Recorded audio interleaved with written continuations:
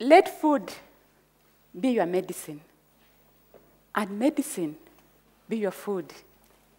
Nature has provided a variety of amazing plants that we need to use for good health and nutrition. And yet, challenges facing the world at the moment include malnutrition and diet-related diseases like cardiovascular complications, diabetes, and obesity. We find out that many of us are not consuming adequate amounts of vegetables and fruits. In that slide, you can see the recommended requirement for vegetables. You are supposed to eat 75 kilograms per person per year. It's only Nigeria which is almost hitting the mark. Many of the African countries, we are eating less vegetables. And that's why many of the lifestyle diseases are catching up with us. So what are we going to do? We know that Africa is endowed with a lot of things, one of which is plants, vegetables, and fruits. These vegetables and fruits have not been exploited, indigenous to Africa. They could make you have a peaceful, good life. These are some of the vegetables. Some of you have seen them. Some of you think they are weeds, but they are wonder plants. Vegetable cowpea, jute mallow, you call them in your language.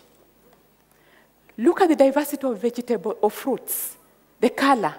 That color in the fruit is life that God put in it. But what is the problem? Why are we not eating enough vegetables and fruits while we have them? Now, because of this, I initiated African Indigenous Vegetables and Fruits Program in 1992, which was multidisciplinary. The objective was to promote the production and sustainable consumption of African indigenous vegetables and fruits. In our research, we did several surveys, baseline surveys, household surveys, laboratory testing, and field testing with a number of stakeholders. Out of that, we found out that African indigenous vegetables and fruits have a competitive advantage. For example, if you look at this slide, you need 20 times less jute mallow, murenda, to give you enough iron compared to cabbage, which most of us love. So why can't you eat jute mallow, murenda, and not this cabbage? Secondly, some of the indigenous vegetables have medicinal value, health benefits.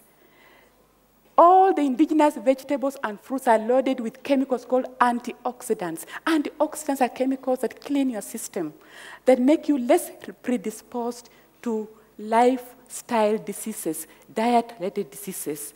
Like bitter gourd, the extracts can contribute to diabetic treatment.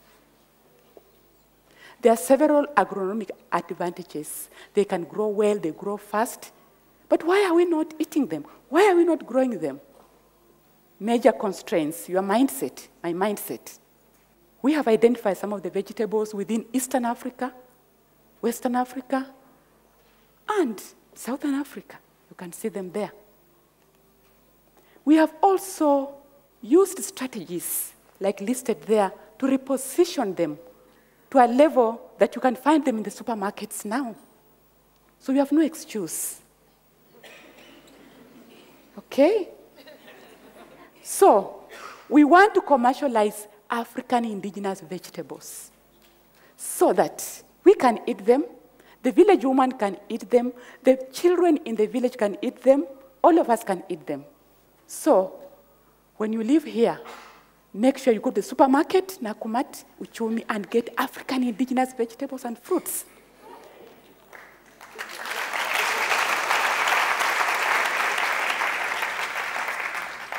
And I want to assure you that African indigenous vegetables and fruits are high-profile commodities with nutritional and unrivaled health benefits.